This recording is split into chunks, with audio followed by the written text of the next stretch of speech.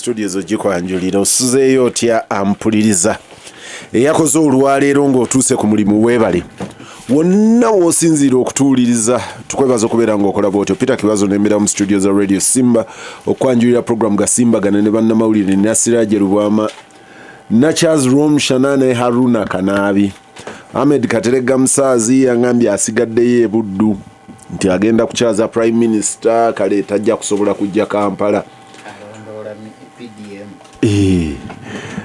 Aisha Kabanda ne Muwanga Kivumbi anaaba atuuse tujja kuba naye ampuliriza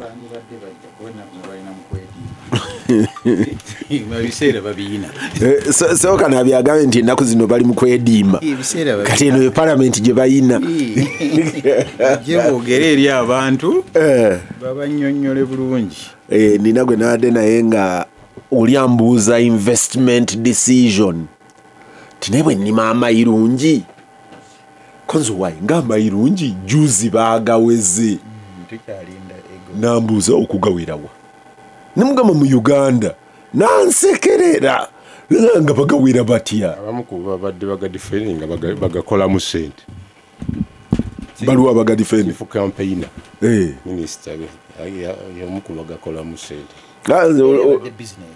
oli yankakasizza nti as a business decision okulima amayirungi kumukolera kati nanziza mu challenges zaago simanyi kuganoga simanyi kulabirira mulimu okupangisa ennimiro gwe n'ogalima bulimi n'oga nti eno season ingi wadde Romshana yanoga ye naakusasula eza season neebeerayo kati ne mugane nga enjawulo eri kikulima enjaga nti enjaga n'amayirungi ga njawulo kati nakyembuuza buli kimera kiyina pests what pests ebibuka oba ebinyonyi ebikirya kakati amayirungi pests zaago ziriwa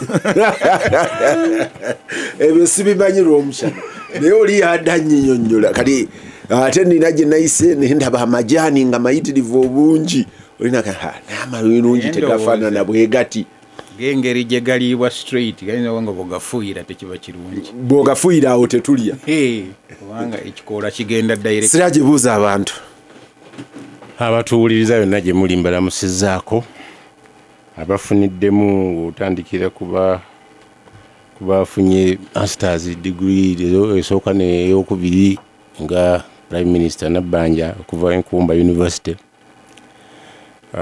kuliko munnamawulire wa Ssaabasajja Kabaka Dick Kasoro Kibazo oyo oba yamuyita kaati amusomesa financial officer waffe yafunye endala mu financial management mwami Kibazo yasomesa John Sebunya ndowooza kati payment zijja kutereera kati agenda kujja n'abafunidde amaze okusoma ebizibu nammwe Katonda abasaasire mwongere naddala abafiiriddwa mwongere okusaba Katonda abagumye Charles abatuwuliriza abaagalwa Katonda w'amaanyi Katonda wa kisa Musimba nkyali mulamu mukulu Kiwazo nnyo okujjukiza n'abatuwuliriza Jesus Christ yagamba birigwawo byonna naye ekigambo kya Katonda tekisobola kugwawo ampuliriza Gasimbagane ne bannamawulire Haruna namusa kubatuwuliriza yonna gye muli ne Radio Simba sebo sirema kugyebaza mulimu guno munene mu mayengo gonna esigalawo era sebo n'entumira n'owakabalagala nti weebale nnyo weebalire ate ng'omutunuulira nnyo naye gy'oli njagala omanyi nti ebiragiro bikyuseemu Kanaabi bamukola olugambo bikyuseemu naye tusaba Allah bitambulira awo bwe bityo naye tweyanzizza ogamba nti Romshana ye yakyusizza amateeka nagiyita unanimous decision ne bannaffe abali mu Palestine ffe tetusobola kukwata mundu kugenda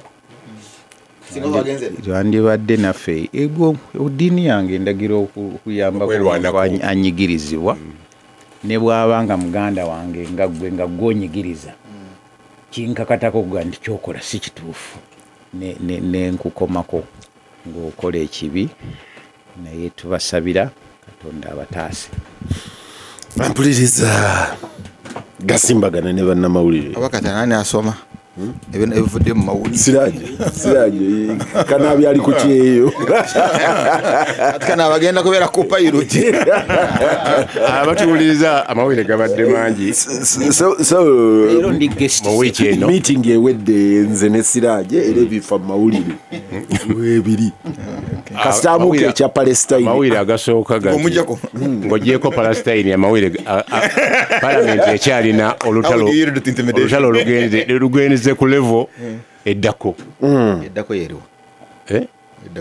eddako yeno sipiika okugamba nti twabadde tuteesezza tulabika tulina wetutuuse ate loopu n'agamba nti nedda nagenzeyo bugenzi tetunaba kutukola ki kutuukako era baga nti dimandisi zaabwe zonna nga tezituukiriziddwa bagenda ku lwokubiri bajja kujja wezitaba ku order paper oba nga tezituukiriddwa bagenda kuddamu ng'ate nga basuubizayo ne plan B ne side eno ya government nayo erinayo plan B bagamba tuyinza okutuula without you speaker agamba nti kinkimpisa bubi naye omuntu kuba otandise olutalo olugenze ku level endala omuwuliza n'omunyonyola nti ebya palamenti nange mbadde nsigadde mabega era tuli ku bya palamenti naye nga ebyo byonna nga bikyali awo ku lwokuna palamenti yadde kolamu yaliwo teyatuula ensonga teyaliwo kuba yadde yali sayidi emu naye nga kolamu omuwendo n'abasayidi emu tebaawera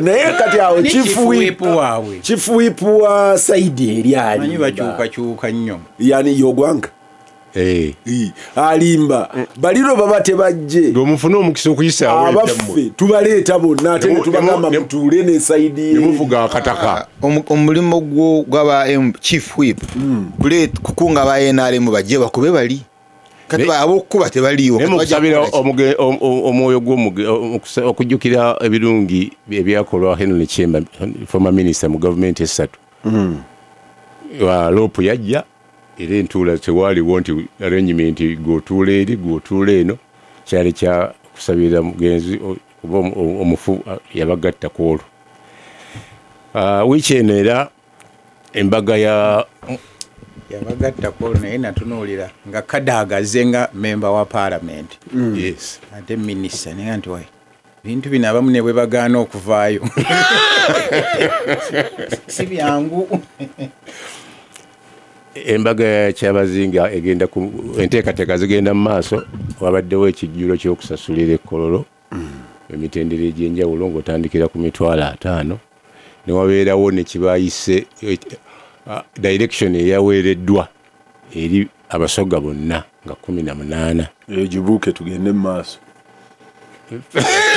eyo bangamba sebo olwali teriyo official directive naye yagiogera mu mmanyi kati genda mbikola amawulire sirooza nti ebyo byazze weekend kati ebyo siraja ali mu onion mu kooti mwabaddemu emisango egy'enjawulo naye ng'omukulu gwabadde gwa Susan Magala maama w'omuwala yazze naawe obujulizi ne sengaawe naawe obujulizi era gukyagenda mu maaso naye maama kooti ya protecting the face ye ya maama naawa bujulizi nti engeri gye yafuna amasimu n'ebirala gukyagenda mu maaso omusango omulala oguludde mu kooti nagwo gwaddeyo wiiki eno ogwa former coffee marketing workers badde babasuubiza nti bagenda kufuna akasiimo kawaka 25 billion nibaga nti bakyakaayana balooya ani akagaba wakati wa keke nekimanje advocates balina bagamba abo bonna baatubbaludi temuddamu era nekizuulwa nti ziri 25 nga Supreme Court bwe yayisa nti ziri 71 kati next step bagenze wa State House gundi anti-corruption court State House anti-corruption unit babuulirize balabe sente mmeka entuufu era ziri aninya ziriya kuba gobi yagamba nti n'asatu zibaali bagamba biliyoni 3 nti baasasula nti nazo yazisasula kati ekirala ekibadde mu mawulire kyekya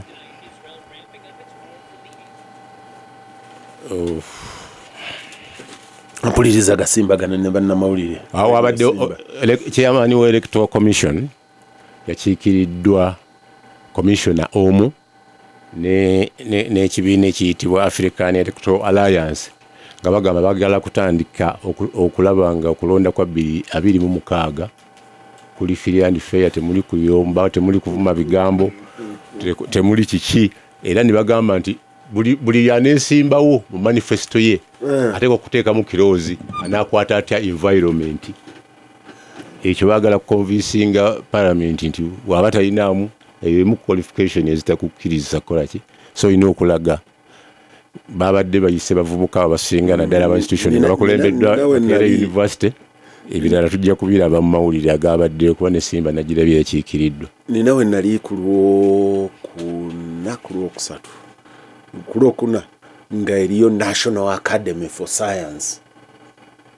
Nagenda okuscanninga room ku Sheraton nga ba Professor Lubovi on the scientist nensanga mukwano gwange Professor Rubayihayo omumanyi of Uganda People's Congress. Sajja webitooke. Era yabaddeeyo nga ayomba ekisooka ng'akaaya n'aga nti bannamawulire muli balagajjavu okutuuka ku kisembayo, nti oli yakola research n'alaga nti mu muceere mulimu eddagala ery'obutwa, nti naye amawulire ne gakikwata bukkolokkolo ne gamba nti omuceere gwe tulya gujjuddemu obutwa. Naga nti omuceere ki? Ti wano ewaffe tulina Highland rice, tulina ogw'omu Bisenyi, tulina oguva e Tanzania, tulina oguva ebweru wa Uganda. Nanga nti eriyo omwoze, nanga nti basmati oyo gwolaba ajja mwoze oba mufumbeko ne bajja mu starch ne bakola batya ne bamuddamu ne bamuparkinga, tikati ayogera ku muceere ki. Era bwe yagenza okumenyera nanga nti bwe batyo bwe baadibya ebinyeebwa bya Uganda mu katale regionally, mboli yagenda mu katale yakangambye n'akola research ku binyeebwa naga nti bijjuddemu cyanide ne aflatoxins, munaawandiika mbukyataamanya ayonoonya akatale ka Uganda ku binyeebwa, nti Uganda yali exporting ebinyeebwa nga bagisuubira mu myaka nga 10 okubeera emu ku mawanga agaali gakunuukiriza akatale. Naye ekyo kye baakola kyatte kati ne mugamba by'ebinyeebwa birimu obutwa, naye nti buli kirime kisobola okufuna obutwa. Bino bwe bibeerawo singa kimenyeka ekikuta kyakyo ekyokungulu ne kivaako n'okyeexposinga ku moisture, naga nti ebyo biri mu butale. Nti naye abantu bagambe nti ekireeta obutwa kyekino ne kino, nti okola bwoti ne bwoti obutaba na butwa. Era Professor Rubayihayo manya mpuliriza yanga yagenda kuwuliriza leero nti mwe mbagambe. Naye Professor Rubayihayo ndowooza effumu nzikiriza ku saidi y'amawulire naye story kuba tuyinemu yali ya TV era nagirabye emirundi egiwerako. Dr. Robert Kalyesuubula ng'aga nti yakola okunoonya, yakola research era yamuŋŋambye ne munne Azizi Agaba kuliko n'omulala. Naye omwami oyo bwe yali ayogera ye yennyini nga bamutadde kamera mu maaso n'aga nti omuceere gwonna oguva wano n'oguva ebweru. Kakati awo w'amawulire we yalina okwongerezaako, naye oli researcher yaga nti guki. Kati Professor yaŋŋambye mu ntendeka yammwe, njagala nakubuuza ku Professor Lubovi naye twabadde naye mu discussion, yaŋŋambye nti mu ntendeka yammwe yaba amawulire abasuubira okukola inquest. That is true. Nti oli bwakugamba era okuguluse bwe yakukwatidde tokwata bukolokolo, buuza ebibuuzo. Naye naawe akusuubira nti bwoddayo this information is available. Naye mukuddayo okole comparative analysis. Ne professor complaining alina okukola ate research atugambye nti awo oli byagambye si bituufu oba bituufu, omuceere guno guli oke guno teguli oke. In the meantime tugenda n'oli kyaleese tumala galya butwa. Mukwano gwange jawo kabalagala Aisha atuule Shaka Sali yaŋŋamba kamera singa twatandise dda okulya kamera tetemya. Naye Dr. Kalyesuubula bwe yali ayogera kamera teyatemya ye message ye gye yasooka okuwa n'atuga nti n'amazzi ge twandigozesezza nago galimu ki nago galimu obutwa kituufu ow'amawulire yandibadde addayo n'ayongera okwetegereza naye ne Kalyesuubula dokita naye bwe yakwata message ye yagitukuba olulimi olwangu lwanigambye nti naye yalinga yakuba enduulu alarmist kyekigambo kye yatuyisizza bubi nnyo mwali mwagala ki oli agamba omuceeri gulimu obutwa omuceeri gulimu obutwa gwonna ekyataka ekyo omuceeri ne bwaba atagambye gwonna omuntu akugamba tosobola kugamba saa mu muceeri omuceeri gulimu obutwa oba muceeri butwa is there a difference? Omuceeri gulimu obutwa omuceeri butwa kati difference eriwawo enyonta ekuluma naye mu crate eyo zinyogoga bulungi mulimu ecupa emu yokka erimu obutwa endala simanyi gezaako gyoyagala 23 tezirina osobola okunywa tonywa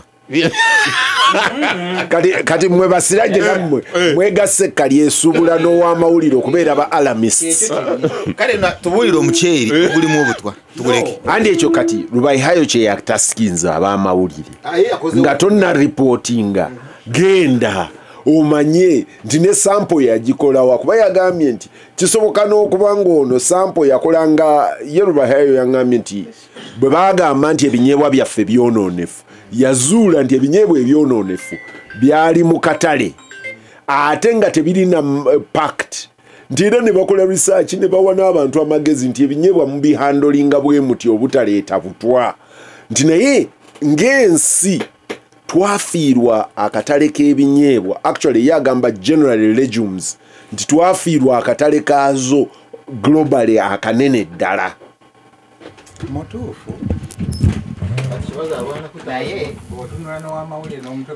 tolina omuzindaalo kati obudde obala bwaki omuzindaalo guli waisha kakati munenye omwediimi munenye yakoze omulimu gwe ku lw'abatakoze mulimu gwabwe ye muceere gwe yanoonyereza ye gwe yanoonyereza yagusanzeemu obutwa someone else has responsibility ogenda interrogating statement eyo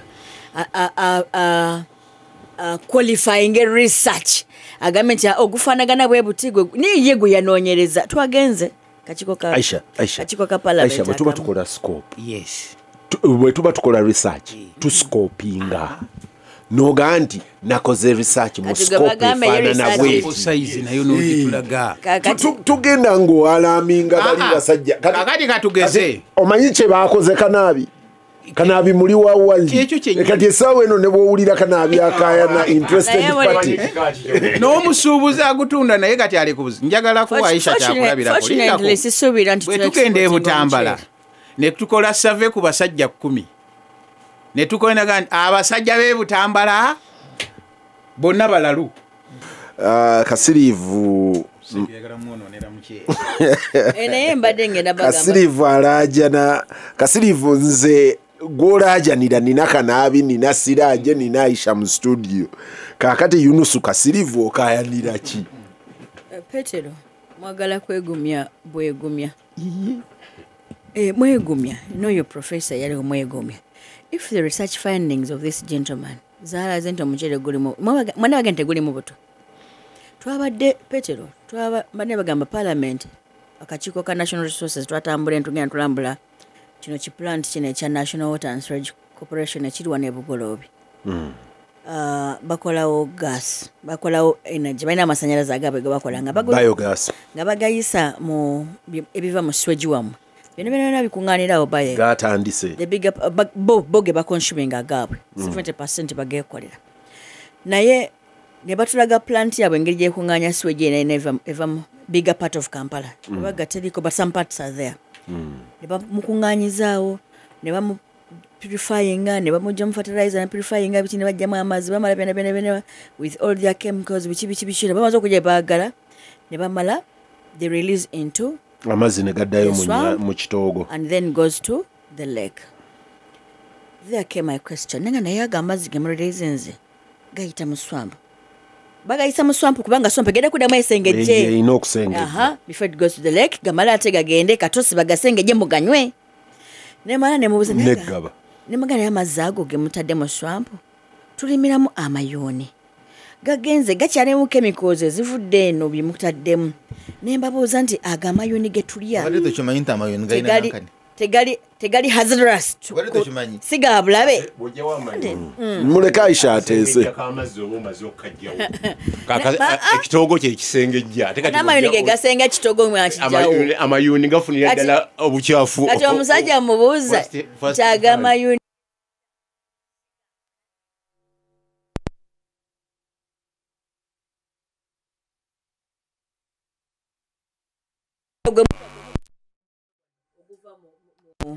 Gwe mulya wano bagulima mu places ezifanaganako bwezi ogwafu oguliloko gwe njogerako Aisha oli mukyala tugambye gonna Aisha ekisooka omukyere gwaffe gwe tulima ku mayuuni please kibazo ku mayuuni center of her conversation yabadde ku mayuuni anti abadde ako kiri kitemeko kyabadde akozesa omukyere manyi nti amayuuni gali dead naye betababiyongera and the center of it nti nabuuzizza scientist ne mubuuza siga bulabe eri obulamu bwaffe era naga nti ga bulabe which causes confusion yagenze wali ku siweji gwoga nti amayuuni gonna gaawa n'agavudde ebutambala etali mazzi ago gwogataddemu bwana gavumenti bwayiwa agavudde ewammwe nago ofaanana n'abali ab'enkoko abaagenda ewakiso ne banoonya ku nkoko zaye ne baga nti enkoko zirimu ki n'ali embali Haruna n'owaayu gakiiki naye ne mumuteeka mu pwa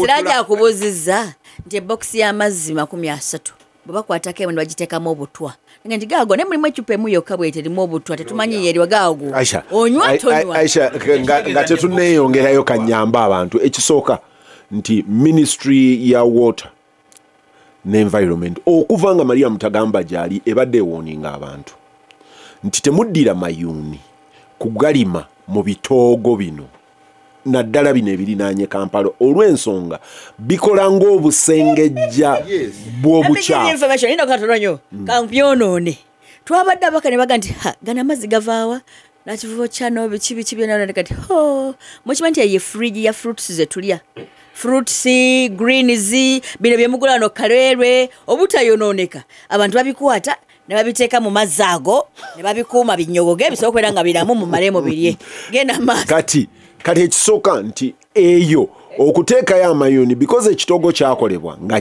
kikolanga kasengejja okusimbawo amayuuni ojjawo ebitoogo ebyo kitegeeza nti amayuuni g'oba otaddewo nga ki ng'akasengejje ekyo babadde bakibagamba lunye nti gana agalinaanye wano ge musimba mu bitoogo oba oyonoona ekitoogo naye ate obeera we-exposinga sebo mwabazimba mu bitoogo ne muleeta ne mujjuzaawo amazzi mukola ki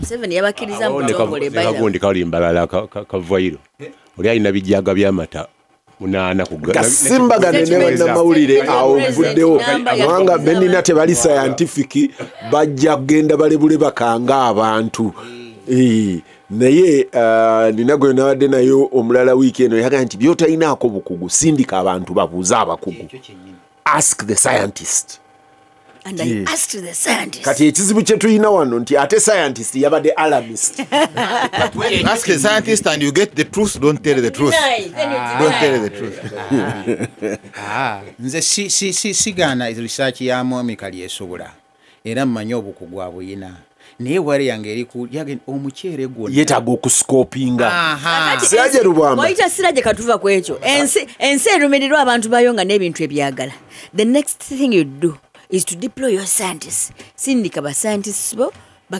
bagende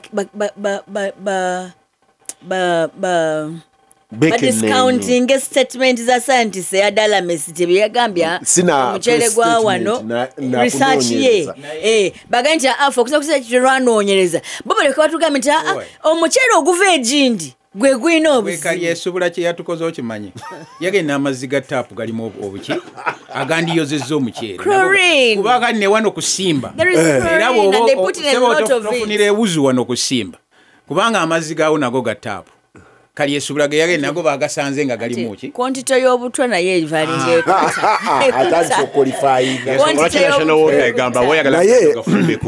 naye maybe that should wake up people okuzuula nti twetaaga ng'ensi okuinvestinga mu research. Peter, national hotel kugamba ffe tugareleasinga ku point of release bwe wati nga malamu nga mayonjo ebiddirira gye gayita okutuukako pipe zaabwe pipe zikaddiye stand yayo ebadde fe amazzi agaffe tugareleasinga ku point wali nga malamu osobola okuganywa nga bwe gakola ki naye ewuwo gye gabeera mu ttankayo enkima zinaabiramu ng'ovudde ku zaffe okutuuka mu yiyo ebyo bibyo bw'oba oli mukyafu ng'olina obutwa ebyo si bya national ezaabwe enfuje ziyita wali we gafulumira ku exit we gabeerera amalamu olufuluma we gafiira. Ampuliriza Gasimbagane ne bannamawulire naye ensi zitreatinga scientific research as a security research. Food is security. The science of their people is security. Era ba scientists baabwe babeera protected nga assets zansi. Gattako nti n'Abamerika banoonya ba scientist mube bavuganya nabo okubatta okusinga be banoonya ab'amawulire oba abajaasi. Your statement yakanaabi nkubawo ne disclaimer. Ne balisacha babadde kati ensi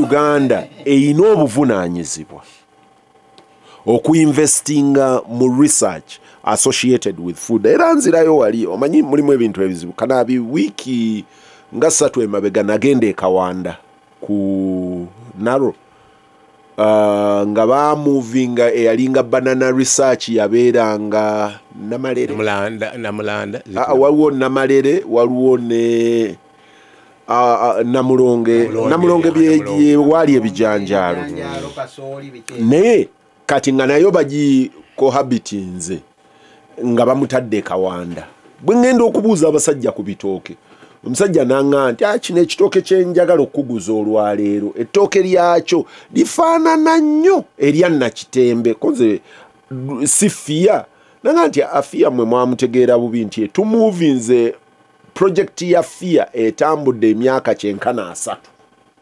n'omusobyo nti projekiti eyo twatandika ne fiya abamumanyi bajja kumbulira 16 oba 13 nti ng'alinga embidde nti naye azaakyuka nti ekizibu kye twalina nti wakati twatuuka nga tetukyalina funding Abajapani sijjukira ggwanga kyeddala bwe baba bajjaako sente zaabwe bwe zaggwako research nenstallinga kitegeeza nti ffe abawoza tulya ttooke bannannyini ttooke twali tetuinvestinga nti research yatuuka wakati neekoma kati ne tubeera nga ekyo kye tuimprovinze okufaanana bwekityo kye tukola ki kye tulya nti naye baafunayo sente endala oluvannyuma okutuuka olwaleero we bali nti era babuzaayo katono ettooke eryo okutuuka ku ttooke ku test Aisha gy'amanye ey'ettooke eryennyini erya Nakitembe oba Kibuzi kati nga bakulaga nti it's a trajectory of very many years kati ne mbabuuza ani abafandinga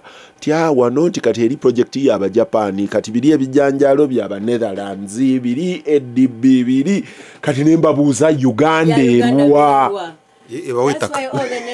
Uganda ebawetaka kyovala Peter obuzibu bwennyina n'abo abantu abo collaborative research collaborating gwe extent eyo gw'otaddemu ki oteekamu ki okuguba oyogerako baani Peter kyovalaba mu bitundu 5 nedda kyovalaba tufunye obuzibu nti ebyo byonna bye basinze bye bakoze ebyo genetically modified tebigumira nnyo okay tebisobola kubeera waffe ebbanga ddene kabeera ebitooke obusinga kabanga katono ne bigenda kasooli tulina kubeera reliant on them tosobola kusimba kasooli leero noddamu n'omusikola ffe twabeeranga n'ensigo yaffe nobeera naye emyaka n'emyaka tekisoboka tubeera reliant on them n'ensansi waabwe kati nabanga afuka costly eri gye tuli actually onkyagambye ekituufu nti bascientists babatta aba researchers babatta kubanga aba business baba protecting interests zaabwe. Now this is more of protecting business. Nti yakola kasooli we oyina okubeera nga buli kaseera oyina okuddayo omuguleko kasooli. Peter yogwa okulako ebitooke ebyo bimalawo emyaka 10 noddayo n'ogula ebirala okola olusuku olulala tetusobola kubeerawo nga oluzira bwe zaabeerangawo. Kuwa information kubanga mu ssente za RIF Research and Innovation Fund theme 1 ku ssente zo ze boogerako ogambye billion 3 ziri about 30 billion. Theme 1 esooka eri ku agriculture, transforming agricultural sector to drive development. Sebo nabadde ne professor saagala mwogera linnya ayinza n'okuba mukwano gwo musajja w'e Makerere mu geography eyo bw'abeera ali yakamba mpedde naye yaŋŋambye nti sente za RIF zaali conceived wrong nti transformative research does not happen in a financial year. Nti kati osanga nga babawadde billion 3 nga mwino zimalawo omwaka ogwo naye nti omuntu anakola transformative research ayina okubanga possible project agiriko emyaka egiwerako but eri abachallenge nga wano 1 second Chimba agamba Romshana nti but Romshana I want to rely on you not to be swept by business like Kibazo and the others. Message yo nyinzo gikomyao. Nenga agamba nti Chaz, globally in Detroit for example, the car industry invests in research and that is how we have been delivered to cars that are going to run on non-fossil fuels. Where is the business embedded research in this country? Chibazo's boss and the others that run chicken, do they have private research that improves poultry or do they pump us with chicken? There is musajja bamuyita Mukunzi, engineer Mukunzi. Abalukunjiri lwaki onalowooza nti Romshana yasobola okuddamu kino abalukunjiri he was in Makobole when I was in Mbarara High School kakati jiriya Mukunzo yasomera Kisubi Muhozi yasomera and they were isomero ly'abanno toyinza kulireducinga kubeera nti bw'oyogera ku baasomera Ekisubi otandikira ku Muhozi bisomeseza bagavana bisomeseza ba I am building isomero yogera isomero nti Muhozi yasomera kakati genda maaso yasoma ne Mukunzi kati Muhozi n'atwala he took this gentleman kusinkana mukulu Museveni and at that level nga bachali musomero the guy was brilliant ngali aina research jakora kati naleta proposal yo kujja amasanyalazi mu hydrogen that research now Museveni raised it very many years later ngali busokana nga bali omusajja omumunonyeze yali aina proposal yamundetera wazi Muhozi but why did it collapse because of two things. One, onosiwabwe. So if they are going even to find you bakutunulira kanabi ne wango bado ina nendo kanabi noibe kanabi suwafe ekyokubiri chovola barbononya abo wa sente they have a color. These guys of NRA have never thought about transforming Uganda. No. Ne Romshana taze mu kibuuzo kyoli no agenze mu byabufuzi eyo nayo oliye abadabuza doctor abadabuza engineer naye nakyo kisoboka okuba ekituufu kali olaba abuuzizza abuuza engineer wo abuuzizza omukyamu singa obuuzizza Gasimbagane wandifunye decent answer naye mukulu kibazo ne perspective ya Romshana tetugibuusa maaso nti gwani atuukayo kuba tulabyeko era institutions ezimu nga zibadde zinoonya ssente naye ng'olina okunoonya eyasomako nani n'oyo oba mu ssomero limu ng'asobola okutuukayo eri yanayaga nti owange bukyangajja kakati tetuli bubi nnyo kitegeeza bw'agenda akola ki agenda nazo naye wiiki eno mukulu kibazo kamwe n'ekirala ne second ono omusajja gwe bagambako nti afunye eddagala lya covid owebusoga nga nawe biraba nti ibintu bya kijinga tetwaseka wano but eventually sigwa wagenda okuba sente kati no kiwakanye. Okay, kati yo nayo confused naye mbadde nkugamba in fact story nade nyisoma mukuru Umar Kalinge yajimpereza nga universities is a private nazo ziga nti government esanyo okutunulira research ng'ekintu ekikulu ereme kwesiba ku public universities zokka. Naye mu kukubaganya ebirowooza aniga nti yo tulinawo wano ze wandiise nga institutes nga zo mulimu gwazo gwegwo bantu kubeera mu research kunoonya bwezibanga ezammwe eza management oyina JCRC oyina Maiza kati olaba oyina Economic Policy Research Center ogira begenda kuweza myaka emeka 3 nalabye bagicelebrating okamala naye input yaffe eriki ng'eggwanga kati bwova mu JCRC nali Kawanda nti bayina a lot of research going on noli akuga nti oyo gundi era ekyo kikulu kuba ne results olusi bwe zimaliriza zimala zigenzewo abali abateeka mu ssente ne bano ba research abaffe betutendereza besanga nga royalty yaabwe eriwa erinnyeri kaagala ale n'ofuna ne parliament etagenda kujja kubabuza nti owange mukomeewo tukole ki. Ono Aisha yali kakiiko akatunuulira emmese za musenero bagenda okuddanga essente empitirivu zaggwera mu management si bwe kiri nnyabo sigini kyayo nagirabako naye nga results tezikola ki tezirabikako. Eyo challenge ng'eggwanga tugiina institutes zaffe ziri luddawa eza research nkugambye oyina APRC oyina JCRC oyina Maiza oyina National Academy for Science. By the way, tuzina wano ne mu agriculture nyingi. It is whether they are funded or not.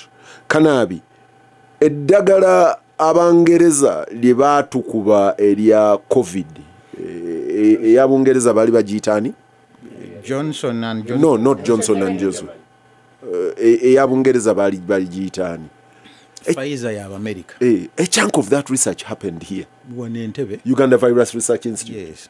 A large chunk kubanga yali research ku TB nebeera converted egende addressing the agency. Professor Rubai Hayo gwe abadde oyogera naye one of the biggest contributors mu agriculture ku mmere yaffe wano n'emirirano sikoze Rugamo sigo watunyumiza ni wagende Sudan nosanga yebinyeebwa ne baga nti byava Uganda naye ng'ewammwe gyebiri kati ffe ng'eggwanga tuteekamu ki.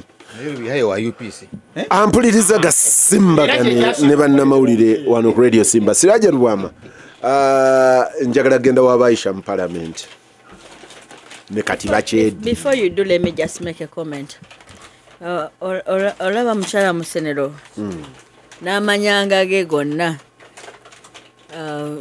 she's regarded very highly mu research world wano Uganda wano bascientists abo yabayamba nnyo okubafunirayo ko kasente okubaako kye basobola okukola.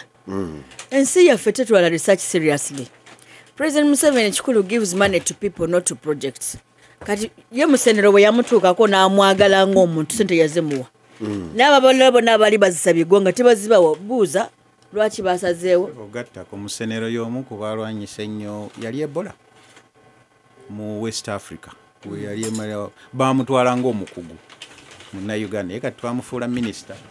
So institutions tuzita we look at people bascientists bali awo okukola bamanyi kye bagala okukola bakimanyi but they're not facilitated. So ng'obuuza tukoze eki is it our priority Monseno? Do we do our own research and do our own things?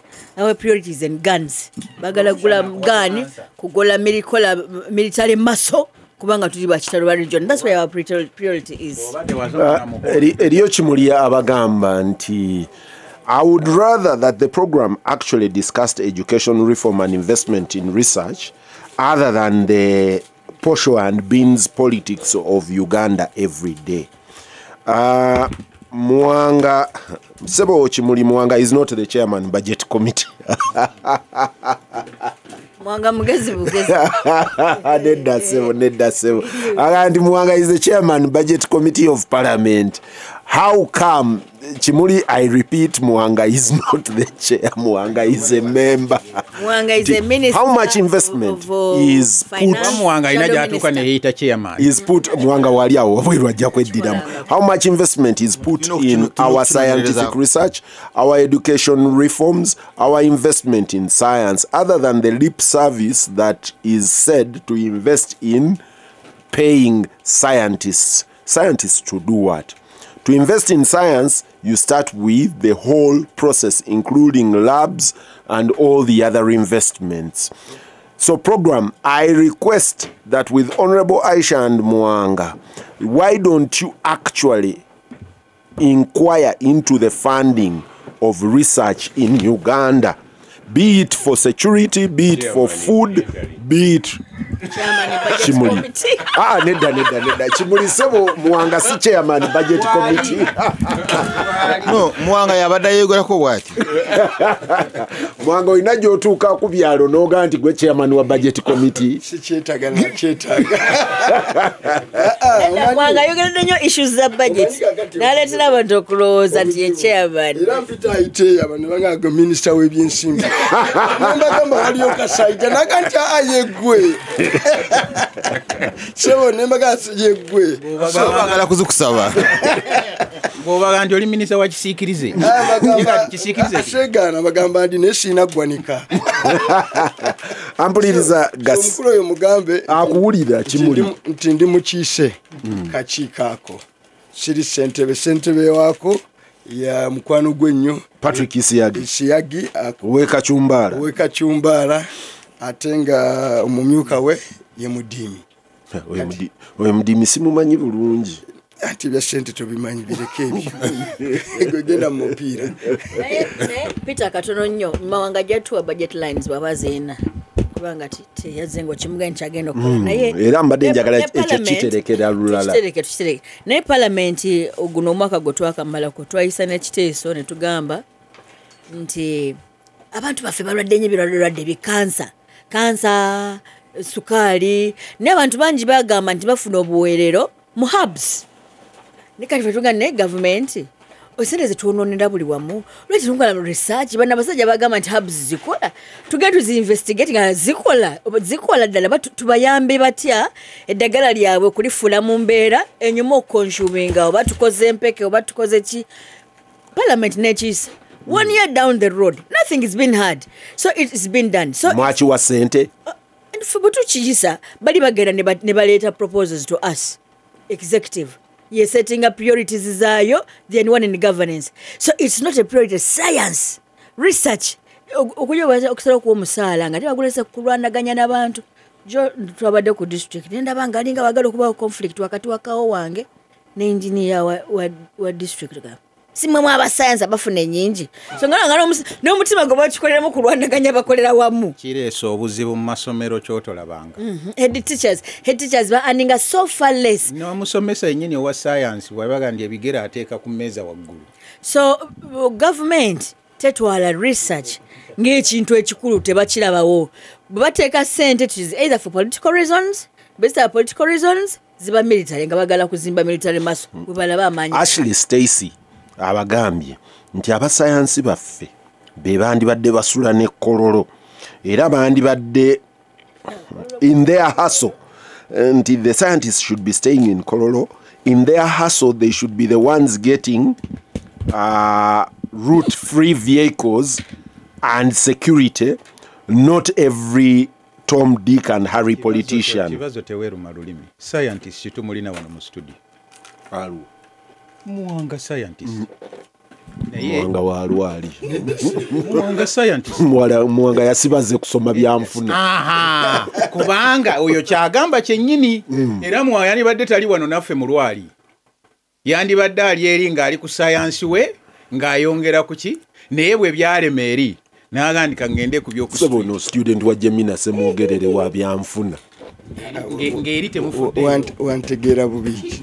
Kyovula kakati kambabulire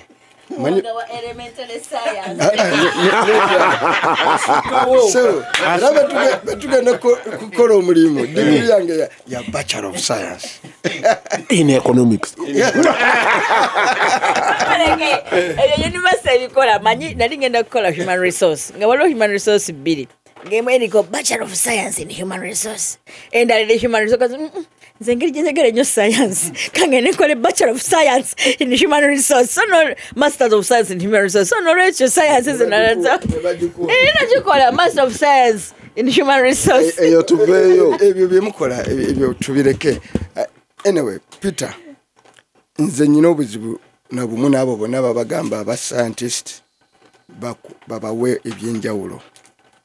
Market terimba. Omanyi nze sometimes kyenzikiririza nnyo mu free market. Nti akatale tekakola ki? Tekalimba. Akatale kakutegeeza ani asaanidde okuwaaki. Olwaleero abaana basoma electronics. Okay, wali nga twakava mu lutalo nga tuva mu lutalo lw'obuyeekera. Abas degrees asinganga okutunda zali za swaswa. Because NGOs zali zinoonya abakozi ba social workers. Ne era abantu bangi awo twagendera mu lutalo Iraq war n'ebirala nga lwaka amawulire gadde engulu nga journalism ya beeyi nnyo ogikola ebiseera byonna law mu arts esigadde nga ya beeyi kubanga law terimba bw'osoma asomya amateeka ennaku zino nno batagala no incidentally tejja kugwa. That's where people make a mistake because law kowa omanyi kowa course kati kowa course zino wamanga accounting is a kowa course oyinza okukola auditing naye the basic course is accounting. Era buli kiseera walibaawo ba auditor mu nsi walibaawo ababala ssente abo balibaawo. It doesn't matter balibaawo. For example kakati ekizibu kya Africa ne ba Museveni nakituli kyetuli si lwakuba tetulina ba scientist. Ekizibu kyaffe wano kiri mu bintu bibiri. We are poor organizers. Can be taken more basic elementary terms. Sasaga could derive, we are poor administrators. We are poor organizers. Just organizational skill. Because bobanga muyina wano omuntu ne bobawa okutegeka ekivulu. Ekivulu ku international scale. Oyinza ogamba nti tugende tubajje Nairobi. Oluusi. N'ate abe Nairobi nabo oluusi bagamba katugende tubajje Dubai. Ennaku zino. Boba tukubaje yeggwanga mu nsi wosasula yeyita organizer ne bamuwasa ni ku lunaku olusembayo nga talabikako. So Simba bwe yali etandika okukola ekiggunda nga sound engineer mu kima Nairobi director ne flying in kuva South Africa balinga bwe batyo ese obukugu twabufuna kyegamba nti at basic level is organization. At Africans we are poor at organizing.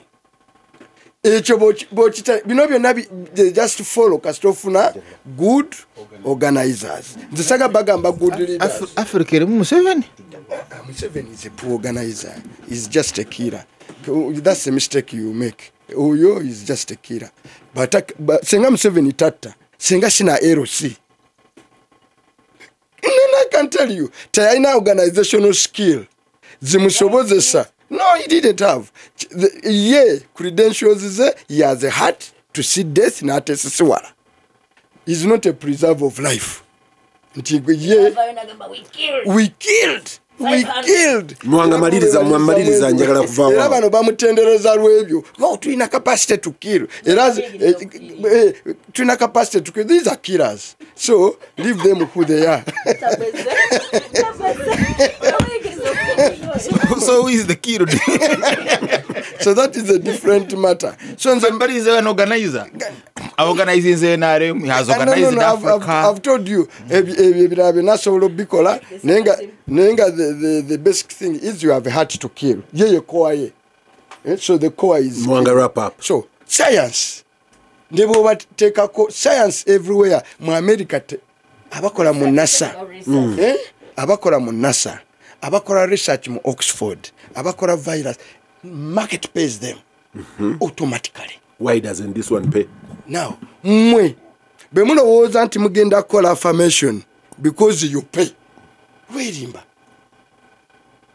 chovola ba Museveni buliseera tumugamba kati gwe president w'eggwanga gwe wakola science yakola mirambo nyungu ya mawe oyo yakola mirambo na nyungu ya mawe n'obuzo lwaleero n'obuzo lwaleero chief justice wa science wa nyungu ya mawe speaker pa onoonya abakulu mu Uganda wana abanene n'onoonyamu yinginiya n'akubula. So at basic level ekyo si kye kikulu. Prime Minister yamaze monitoring evaluation n'akola pate yali modi we twasomera edda sebo course number yali modi kibazo twasomera ekyo yali modi monitoring and evaluation nekati ogifunamu master n'ogikwakula simanyi oba basome banga ne ebibazo seba gisomesa ku UMI bano nabo UMI je nasomeramu ne yaba kibazo nayo yasitandika okusuubula naye yayingirira obusuubuzi era nayo njinako olutalo lunene nnyo.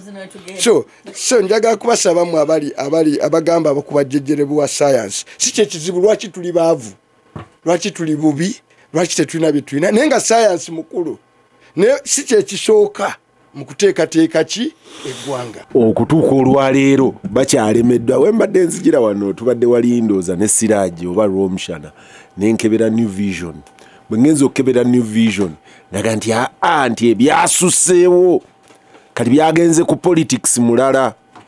New Vision I thought the story was a little below the belt.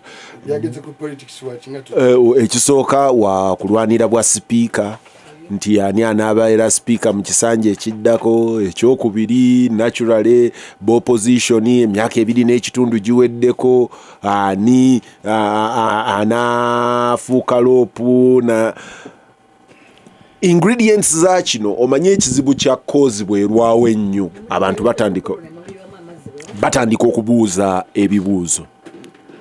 Ababaka ba parliament bafuluma demands zaabwe twabadde wano ne muwanga wiiki ewedde n'azituwa we tutuuse wiiki eno ekyasooka nalaba statement okuva ewa deputy speaker oba ewa speaker kuba yaaliwo ng'aga nti twamaze okutegeeregana twatudde ne Europe ne tutegeeregana Lopu bwe yagize naga nti twanyweddemu kacaayi twategeereganye kati simanyi oba Lopu yataategedde byabadde munda oba oli yabadde munda yataabitegedde n'abimisinterpretinga oba bwe yabadde report ne bamutabukira n'abivaamu yakomyewo n'abinnyonnyola kanso nemugaa nti gundi otwagazaaki Palestine nga Yasser Arafat akyali mulamu yagenda n'atuula mu nteeseganya ne zirabika nga zituuse ku nnyoge aba Reuters then ne bamusookayo era nti bino baabimaze baabitegeereganyeeko. Actually, I think that's about the birth of Hezbollah.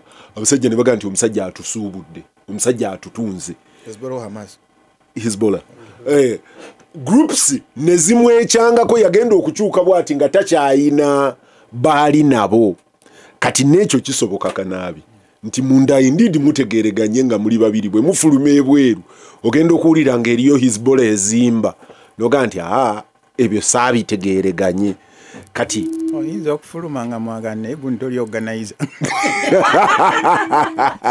ne Siraaji one terrain ogirabye lulina ganti eno deja vu tubaddeko wano abantu beedimyeko bakayanyeeko bafulumyeko mu parliament. What's the end game? Right Honorable Acting Speaker. Tali acting. Yes, Speaker. Kale Speaker. Tayebwa. Ekigambo kale kijeeko. Ngojeeko ango gyogamba nti ani ayagala obwa speaker next time. Akazito kaali naye yakeeretera era tayinza kejjamu.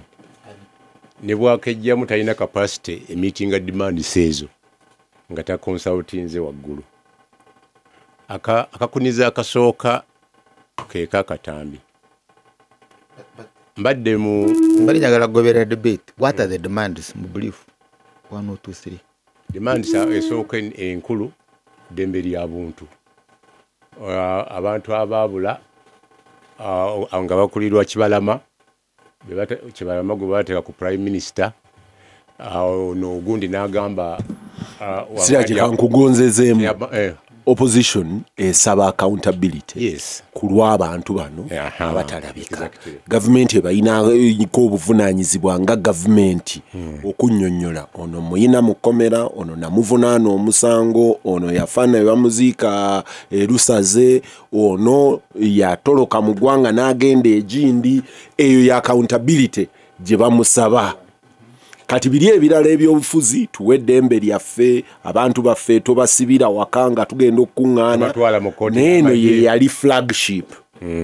Kakati mbadde nkugamba nti akamu ku kazito gundi bikalina tayebwa ke katambi. Obutambi bukkirizibwa mu mitendera mingi mu kooti ne mu parliament. Oteekwa okuleeta author yakakwata n'oleeta kategolinzi n'akoogerera. Akatambi ke nasooka okulaba akaali controversial kaali ka mukyala eyamwebwa embugo abantu abali mu byambalo ebifaananyi Kandida Lakoni ebyamagye. Mulamuzi yalwana nnyo okulaba nga tuleeta source ani yakwata omukyala oli mu monitor. Finally kaali admitted omusango ne tugusinga naye nga no case tenaba kujjawo mwajjamu politics.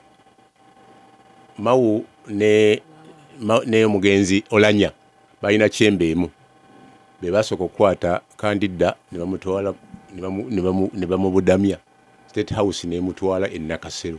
President namushoppingira engoye namulabirira naye bw'amanya nti emabega waabwe waliyo Olanya owa DP wa UPC ne Mawe wa DP n'amugoba speed era nitumalira mu kooti. Omusango twagusinga n'alwana nnyo okupano beating ababiri abo yasooka Olanya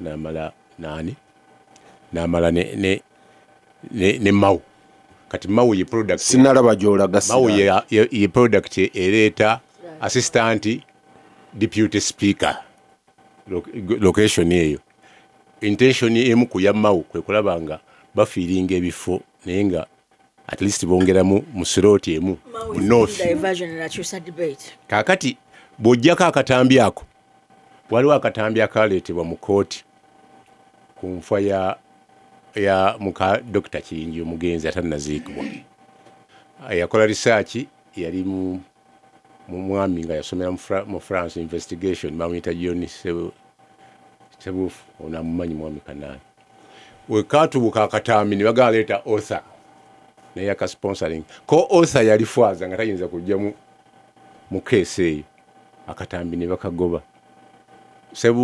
Sebufu n'awandiika script eraga nti exoneratinga Kiyingi nti eyatta omukyala oyo possibility zaali bbiri. Omu nga yali mujaasi yali egubagana okuwasa muwala wa Kiyingi, omulala yali fwaza pastor eyagana okusasula gundi nnene.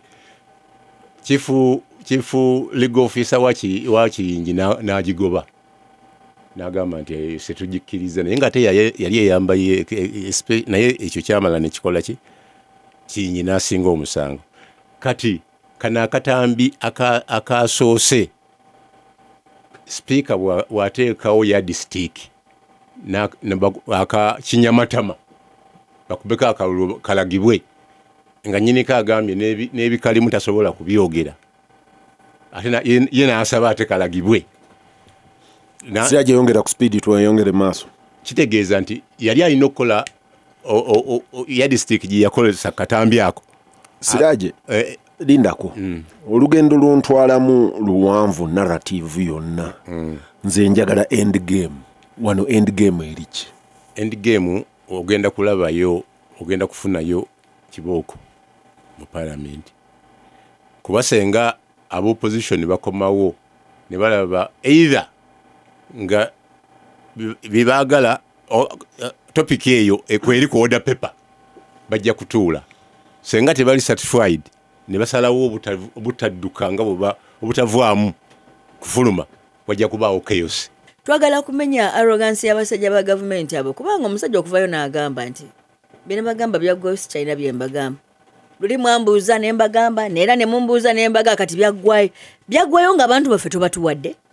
So abantu baffe baliwa abattibwa olwo battibwa twakkiriza nti baabatta abo baabatta Rita twakkiriza baamutta Franka baamutta Gudi baamutta okay twakkiriza baabatta ne Kamon abaabatta nga baabatta extrajudicial bo bali luddawo. Abamu bamanyise nti gundi eyatta gundi emmotoka ya poliisi namba gundi ye yalinnya Rita ku mutwe abali bagivuga ku olwo bamanyise mwe mwakolawo ki. So twagala kulaba nga abamagye abassa abaana baffe bavunaanwa. Twagala abaana baffe abaabula basobole okubeera nga bakomawo. Twagala abaana bali mu court martial nga tebalina kubeera mu court martial. Olivia Lutaya omuwala gwe baakwata ng'awerekedde Bobby okugenda ku rally Kalangala n'abalala bamachete babayoola kiro ng'enkeera Museveni agenda kulayira kubanga balina feeling nti tugenda kukola akavuyo mu kulayira Machete ne banne bamukimana wajjajjaawe eri mpigi ne babayoola ne babatwala. Tudde abaana abo bali mu court martial. So twagala aba civilians abali mu court martial baveeyo n'ebbanga ly'emandibadde bayita nga bali ku remand lyayitadde. So twagala bwenkanya Peter, twagala bwenkanya okulaba nga bukolebwa kyetukakasa nti tetugenda kussa mukono tujja kukyusamu bukyusa mu style ya front engeri gye tugikolamu n'enwana zaffe oba tulwanira mu parliament munda oba tulwanira ku madaala gaayo oba ku lujja we are simply going to change ne tetugenda kussa mukono kubanga nze kyenkakasa kiri kimu. Number 1 eyafiirwa omuntu we eyabuuzibwako omwana we singa bamuwa omulambo that person will rest ajja kumanya nti omwana wange yafa omulambo gwange bagumpadde nguziise ajja kumatira. Kyenkakasa nti maama wa Kibalama lwe yawulira mu parliament nga tugamba we want Kibalama yasanyukako okuwonaga nti eriyo abalala abafa ku ddoboozi lyange balumwanga bwe nnumwa. So tetwagala kuwummula twagala kubanga tuli wamu n'abali mu buyinike. Ono muwanga yatera okwogera ajja gikootinga ne gwakootinga simumanyi agamba nti gavumenti yeetagako akasiri akabeerawo ne kagiwuula bwe katabaako nsiri evuuma ku kutu nti gavumenti esobola okusumagira. So we want to stop twagala kubajjako akasumagizi akasiri kabera kabuka we kagenda bwe kabuka bwe kagenda kabuka we kadda twagala kubajjako akasumagizi. Tetwagala kubawa comfort tetugenda kubawa comfort mpaka nga baresponda ku issue yaffe kati. So kigwera wa Peter oba kigwoli nga bwagambye mu kigera mimigo oba kigwera wa naje kigwera discomfort. Tetugenda kukoma ku parliament Peter bwe twogera mu parliament nti bigweddeyo abatulonda tumanje bali. We shall go back to the people. Tugenda genda mu bantu. We are members of parliament. We speak to the people. Tubanyonyere tukoze kino tukikoze bwe tuti. We shall go to the people and speak to the people. So kigenda kubeera nga kigenda kiforminga paka gye twagala kitwala inshallah. That's the end game. Ampuliriza Gasimbagane ne bannamawulire kanaabi. Nze ndi musanyufu kuba Gasimbagane contributing kinene mu bino byonna obuuza kiggwerawa naye nga concept nanyini kuwandiika concept tuli naye wano nanyini firimu oba kale ogiyise firimu script yagiwandiika ku nsonga eno gye tuliko olwaleero kuba ekyokubula kw'abantu n'amaloboozi nkulu kibazo omuprotecting Gasimbagane is interactive. Yes. Kati tetugaaginga anti abadde ambuuza bwakubuuza oddamu ngo tujjako emizinda amapeesa nze ngalina ate gwe tosaba wabula okola bukozi olinganga bano abatwala aba ne ensonga y'abantu okubula n'obutalabika ebaddewo nnyo era njagala kwebaza nnyo ab'ekibiina kya NUP ensonga eno wadde naddala ku mikutu gyabwe ne presidenti waabwe n'agiddamu ne bagenda ne Nairobi wa kyatuusizza n'akakiiko k'eddembe ly'obuntu olabye mu wiiki eno ssentebe waako yakoze article nene nnyo mu New Vision ya bigambo ndowooza nga 10 oba depoliticize human rights and biki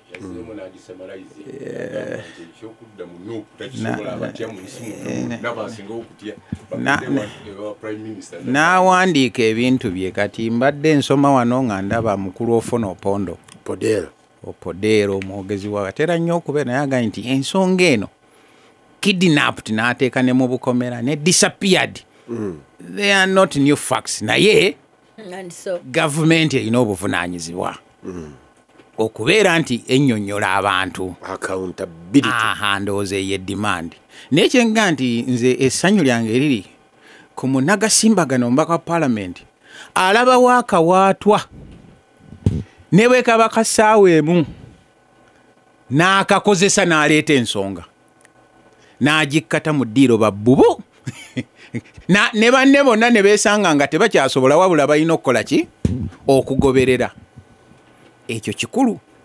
Ne bali ne basangibwa nga nabo babadde tebeetegese ne sipiika n'akola ki kuba twatandikira mu kinyamatama biki memba waffe ne mulaba kutunanga nti ebanga wano paalamenti weetuse fe abasiraamu tuga nti inna lillahi wa inna ilaihi rajiun. Naye bw'omala okwogera inna lillahi wa inna ilaihi rajiun owerekera omufu n'okuziika n'okola ki kati ye teyakomaawo n'alinda naga nti mukyali ku kinyamatama ffe tutambudde. Ensonga efuuse ki ensonga. Naye we tugenda kuba kyatandikanga kirabikanga ekyokusaaga. Nze nali ne wiiki ewedde twali wano nenga nti kansuubire nti bamuwanga ne bannaabwe bajja kuyimirira naabo kubanga waliwo okubagabanyaamu. Muwanga n'atuuka okuyimirira ekiseera n'empuuga nga basigadde nga ziri twawula n'abala otunule emabega ng'amagye gaatawankana. Gundi amanyi nabaddeeyo mu constituency wabaddeyo ensonga era mbeera size mu paalamenti okola ki nga neediimi kyenkola si kikulu. Oyagala mubeere nga ttiimu. Sipiika ne bamukwatirayo omusajja wattu n'ayagala abeere omuntu mulamu mu nsi y'embeera ey'obuyaaye. Ne bamuvuga bano ng'adiiringa n'abayaaye. Ali mu nsi y'abayaaye abagitegeera. Mu nsi y'abayaaye mubaamu abayaaye. Mukulu Kanaabi nkumanyi ng'omusajja ali brave katibeera muvumu beera Hamas. Ekyo ekigambo kitegeeza vision. Mu nsi yaki ey'abayaayi. Kati musajja wattu ye n'alowooza nti adiiringa n'abantu abeera omuntu mulamu nga tamanyi nti ali mu Kimombasa. Bali abalala babaddewo bw'oleeta ensonga ng'eyo ng'agereraga nti tugitadde mu kakiiko ng'agiziika teddayo kukola ki. Kati ku luno oba yabadde wiiki eno naga nti mpulira bubi nnyo okubiriza paalamenti ey'oludda olumu mu nsi y'abayaaye ebyo tebabikola. Osooka n'okwata bano ne batuula eno n'eno eri mu ghetto bwe bakukoona banno bakuwola bwoluzi ne bakutwala oba n'oguma. Enjogera yaffe ogimanyi yayongerako kano mwana obusajja bunninye linnye naye nentawanyika n'okola ki n'oteekayo. Gundi alemeddeyo akyayagala kubeera ki muntu mulamu. Naye muwanga ne banneeno bamanya ensi y'abayaaye kati bagivuga. Sooka oleke mu buntu bulamu obwo bambi n'avaayo musajja wattu mutugambe nnyo ku social media tetwogera ku ddembe ly'abuntu mulabe ennaku z'omwezi bwe ziti twabwogerako nende bwezi ne tubwogerako ne bwezi twabwogerako. Ekyo kyali suicide. Kaakati ekyo kyali suicide. N'abayaaye b'esayidi eri ekirungi nabo bakyatudde kuba omuzannyo balabika baagugwamu nga tebakoze eki nga tebategedde. Kati bano abalala abatamanyi nsi y'abayaaye nabo bali awo kuba singa bo babeera bangi mu paalamenti ne bakola ebyabwe naye mulimu ne bawakasanke abaga nti Kibazo ne Aisha balwana nti nfunawo ki Kibazo linda bamwambula essaati nze eyo gye nkuunyooka nayo wakiraba. Naye end game nti kabaka w'abali bw'anaabanga naye azze wakati asitadinga we bituuse takyali bbali ku chessboard tebannamuvinga queen king ekyatudde atunula aga nti kino ki sente maanyi kyekyetaagisa kati nze awo wenninda master weeri bw'anaaba ayingidde omuzannyo kansuubire nti concept writer wange ne sayidi eno naye atunulayo nga nti master bw'ajja nga bw'oga nti Hamasa agenze n'akwatayo naye alinze ground force bwe zinaaba ziyingira 5 zaffe gye ziri bw'atukuba eno nga naffe tuweereza mu Tel Aviv awo ewali omuzannyo kati bwe gudda ku sayidi eno endala Tel Aviv batuuseyo batya sokoleke katono nnyo bw'odda ku sayidi eno nako nga tonnagenda gw'olowooza nti alinze alindidde wali mu geemu mwalimu ennyini kubanga ojjukira omusajja yakugamba nti abange leero tutuula mu palamenti ng'ekyuseeko nga tulaba bwe tutamanye nga tulaba balina ekkooti ezirina ebisongedde ebitatera kubeera wano so mu geemu mwali abo bakyali bagundi nga ne baga nti Besigye bwe bamugambira nti sebo tewagenda eyo kuteesa you were listening post otunuulira butunuulizi abo bacollectinga information n'okumanya ani mu sayidi eno endala kati eno yintanale bano bannannyini kuwandiika concept abamu nabo abamu balina okwetunulamu kuba waliwo okutandika nti owaye ate gwe ng'oyiseewo nnyo nga tuyinawo lida ogoba kaki oyina kyoyagala ye new vision wa leero omuko guli waggulu w'ofono oyina kyoyagala oba kuba nagenza okulaba muno mwe tusomera ebitaggwa nga leader of opposition ndada emyaka gino kyakoze musajja abadde mulungi nnyo nenga nti story neeragawa ng'ekisanja kiggwako mu Desemba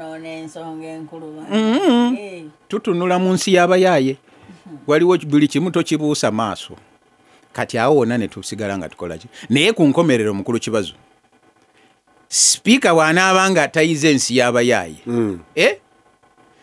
bassaabayaaye bajja kukomawo balabe engeri gye barisolvinga ensonga eno naye nze sima yeyinza obutaggwera mu keosi naye ndaba nga mujja kubaamu jesira gye yagimalidde mu mbooko manipulation ejja kubaawo gweyiyo ejja kubaawo eyinza okubeera nga concept writer ayinza okumeeza tujja kuvaako ne tudde ebbali nakyo kuba ekyo nakyo bano ne baawukana nakyo kyatandise tetumanyi kikyabaddeyo naye ono bwe yakomyewo n'aga nti oli ampayiriza tetunnayogera ebyo bwe yafulumye n'aga nti Yasser Arafat asinkanye Isaac Rabin nti era enteeseganya ziri bulungi koli nti ntayi concept writer namulinza abeeko kyayogera naye yabatuddewo kebera ku message Gasimbagane ne bannamawulire wano ku Radio Simba Peter Kibazo mu studios ogikwanjulira Siraje Rubwama Ahmed Kateregga taliiwo Siraje Rubwama Haruna Kanabi awe watula Ahmed Kateregga Charles Ruwomushana Mwanga Kivumbi na Aisha Kabanda butambala erimu babiri balamba Charles kakati bobo olwanyisa Mukulu Museveni waba alwanyisa Obote simu ennene nnyo yali yakulaga Obote ntumutemu kyo walaba kikyali central that the Uganda National Liberation Army UNLF no Obote UPC bali batemu and nekati even when Obote is dead yakakire kakati naye ngolaba alaga obuwanga Luwero bano initially kyali abengulu batemu kakati nze nzimbye w'ekisenge wano tebajja kujena katwene tumulabanga Mezaya but later on yakyusa ne kiba Obote kakati takyakigenda kunnyo therefore okuleta Mukulu Museveni to the scene of murder is an insurgency operation. Tasobola kukulabanga politician omuyekera kasitoleta Mukulu Museveni ng'omuleta ku scene of murder kyolaga I'm not a murderer nkuba oyo who is armed and who is an opponent yakolamu that amendment waliwo benzita naye enzita abo abalabe ate abayina emmundu kakati bwe olwana nnyo as a political actor kumulaga no oli mutemu ate otemula n'otonera akwesimbyeko akuwakanya politically but otemula n'omuwagizi olw'okuba omuwagizi otemula omwagizero kata kuwagira and you are bringing him on the scene of crime kati mu definition ye you are an enemy who is armed the other side kati njakuwa ekyokulabirako in the same parliament nebanda Serina nebanda yafa mu ngeri yali tetegerekeka and mukulu Museveni agamba oyo yanywedde yali dame irungi njaga whatever it was so okwegaana kwekyo was Mkyala Kadaga who was the speaker naga muwala wange ono mumanyi abadde takola ki abadde talya biragala mukulu Museveni agamba then police will come and say Madam Speaker kati tunyonyole because you see okuwakanya mukulu Museveni kye yagamba wali ofuuka mulabe why because wali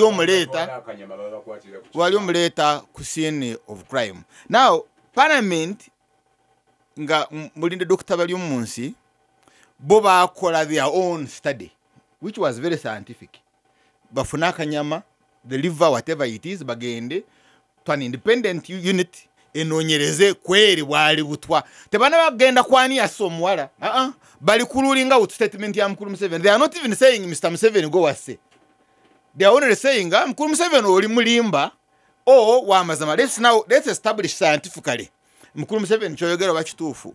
Now when the report was due, these were his statements. Yagamba over my dead body eyo report teja kusomwawa mu parliament over my dead body, and indeed bagisoma. So the Uganda parliament, the report was there. Najira bako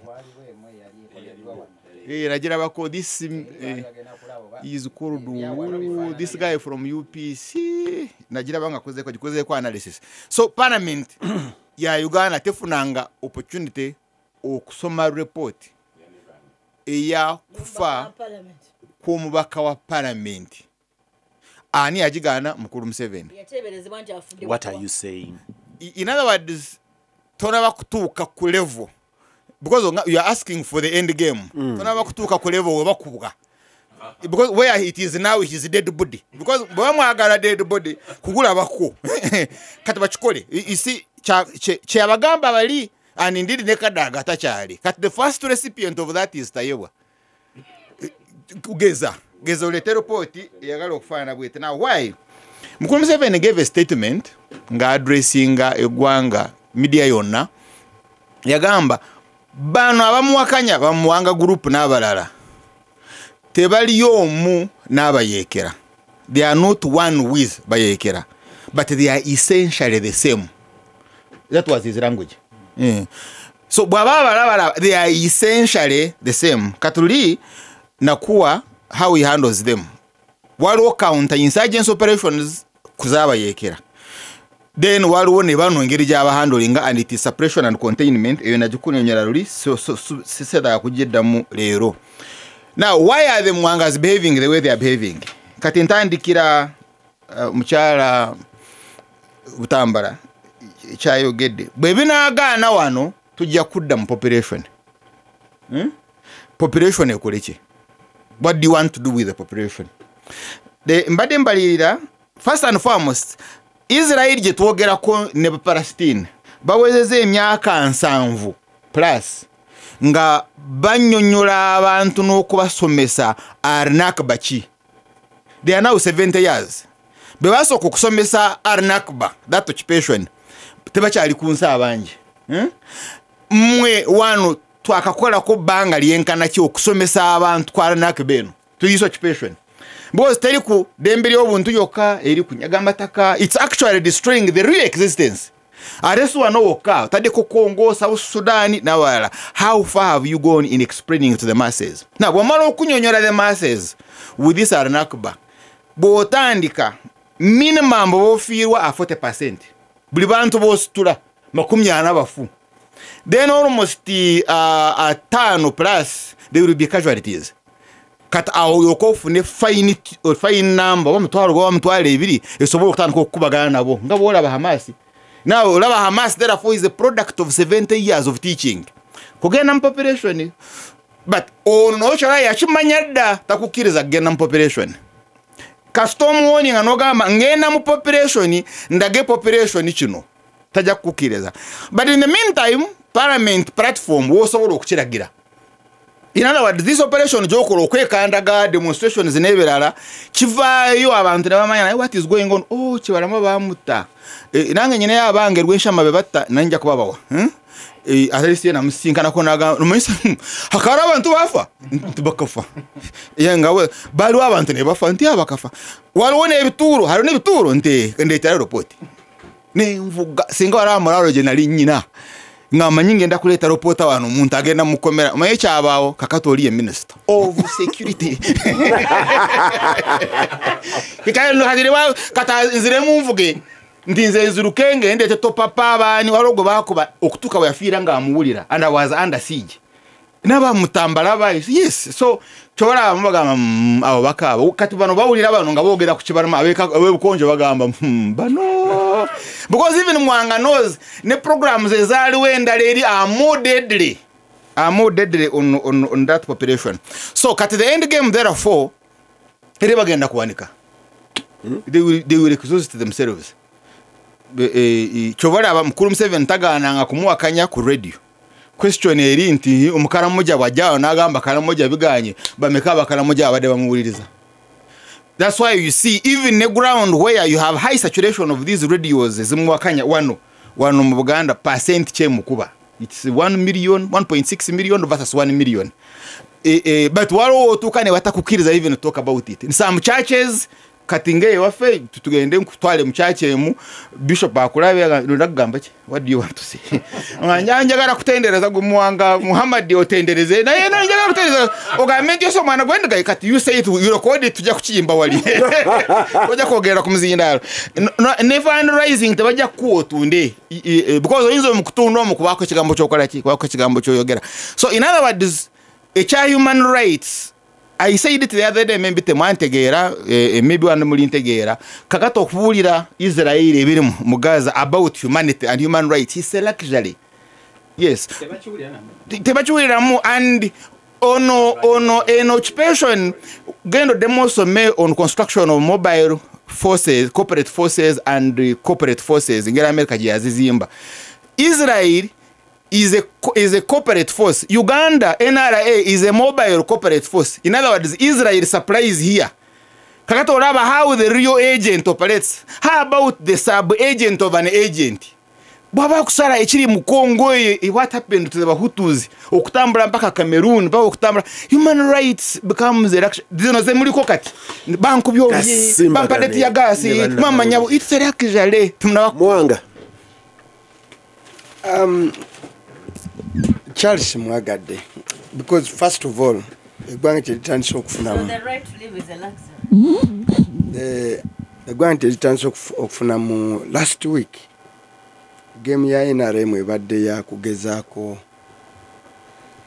kuleta batamivu. I will say it. Last week, strategy ya NRM, manyi kulumbe eyo gye tubeera mu byalo. Funa akatamivu ko kulumbe. Buvuma. Na bishop yali awade speech nungi ku kanoni. Nagamba mwenu shukari yatwarra kanoni. Iranga diabetes.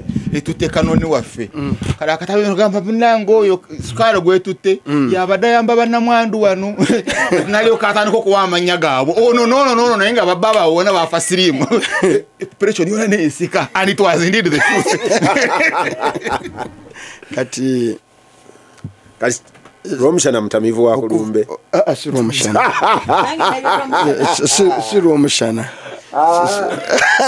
Omanyi nze mpuliriza analysis kati twafunye omutamivu wa kulumbe ayogera amazima sinagamba mutamivu wa kulumbe kirungi kya Gasimbagane kakati bali omwesi beyatuza press conference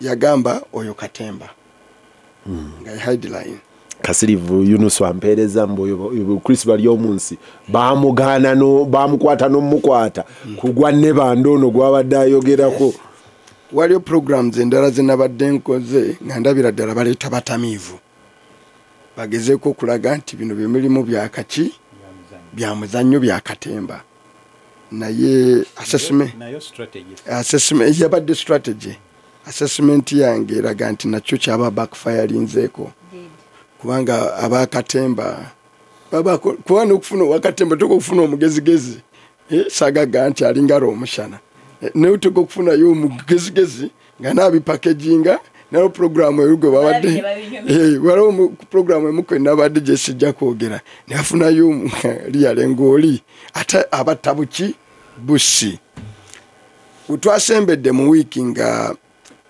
tusomeko ne New Vision ngolaba kati ensonga etuuse naye nga ate abantu nabo kati bongedde n'okwongerako ebyabwe because kati there is a new definition of impunity. Twele man alowooza nga ffe abagamba nti Kibalama bamutta, Yasini bamutta, Sendagire bamutta, n'abamanyi abaana baffe babakuba amasasi ku Cross Range ebutambala twazikayo abantu 7. Naye we twogedde ngati what is the full effect? Uliaka nti naye impunity eno mwe gye mwogerako waliwo omuntu yampandikidde ebintu bindi nga nti mugitunudde mu byabufuzi naye musooka mukitunule mu byenfuna ti abantu batuuka okusengula abannaabwe ku mataka n'amaanyi nga bagamba munaakola ki munaalagawa the current land force evictions eziriwo mu ggwanga ziriwo nti abantu bazimbye embeera nti waliwo abantu abajja nga toyina kyakkola n'olwekyo okafiiramu buki bufiizi you either bajja ku ttaka lyo kati ganga baana b'ebibanja oli n'agula mayiro ng'amanyiriko abantu naga nti ngenda kujja ajja n'abapoliisi n'abamagye naga kanaabi obadde n'eyika 5 n'azipima nga tokkiriza naga kati gwe nkulekerako eki nkuweeko ekyapa enyanzi koze eki nzitutte era oba naga nti oba si kyekyo nakusalira yezaayagala njagala miliyoni zange 10 mu buli yiika mpa nkole ki ngende that's fire olya nti eyo is even worse impunity abantu ne basigula bakanaabwe nga baga nti after all guno ukola ki ku nguudo olwaleero waliwo people abatafaayo n'abasanga mu line ayina namba oba myufu oba ki navuga actually ate ab'emyufu baleke eriyo abayina zino eza bulijjo ateekamu buteesi butaala abamu ennaku zino basabusi jaketi ey'ekibomboola omutto guno ogwa driver n'atambula n'ajoga abantu mu nsi muno nga tebalina bye bagamba abantu baga nti kati bwe muba mufuesinga ffe impunity kino ekya politics ekyokutta abantu